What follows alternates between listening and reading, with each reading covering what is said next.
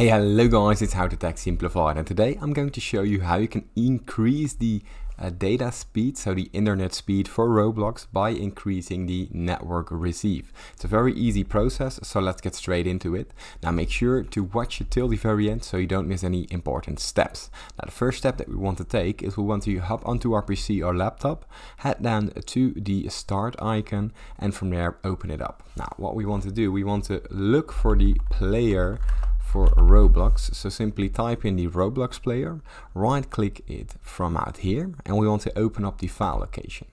Now as you can see here, we have the file location open up. We want to right click it again, and we want to open up the file location once more.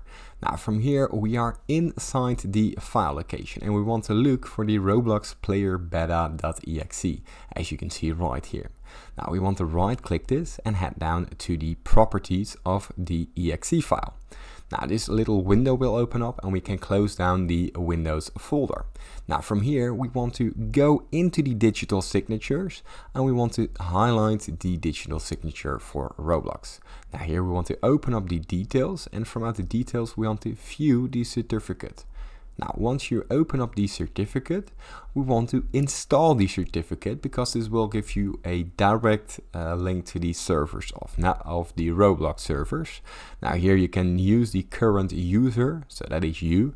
From there we press next, automatically select the certificate stored based on the type of the certificate, press next again. From there we press finish, and that should be about it. Now your Roblox will run way faster due to the network increase. Now if this tutorial was helpful, please consider subscribing to my YouTube channel. This helps me a lot, and thank you for watching.